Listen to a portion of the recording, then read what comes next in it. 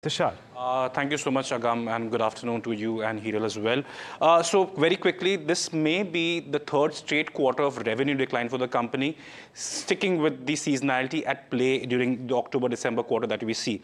As you pointed out, yes, there will be some improvement in the margin levels and the profit levels, but they will still be far away from the tier one pack, so what we have seen so far.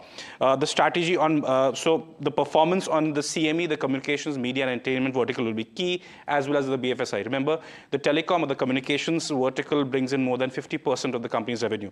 So what one should watch out for? First of all, the timeline for the demand recovery in the CME vertical. Again, since it's about 50% of the company's revenue, very key metric to watch out for. The strategy under new CEO Mohit Joshi. So very interesting point here, because this is the first quarter with him at the helm of affairs at Tech Mahindra. So he is a BFSI veteran. What he brings to the table as far as BFSI is concerned is one to watch out for. Also, he has also effected a restructuring late last year. So what can be the outcome? So some color on that will also be one to actually watch out for. Right.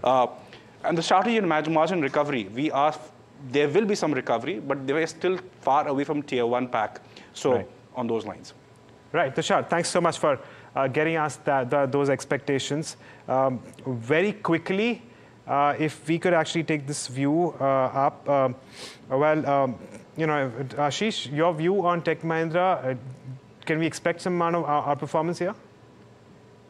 Yeah, I think the large cap IT looks very interesting, including Tech Mahindra, and I think the returns and the returns both for the company and the shareholders should improve going forward. So certainly stay invested, and if the decline does happen, maybe another 5-7% below, you could start buying in a staggered way. Okay, well there you have it, Ashish. On that note, we take a moment to thank you for joining us and taking us through your views on the many stocks that we've discussed.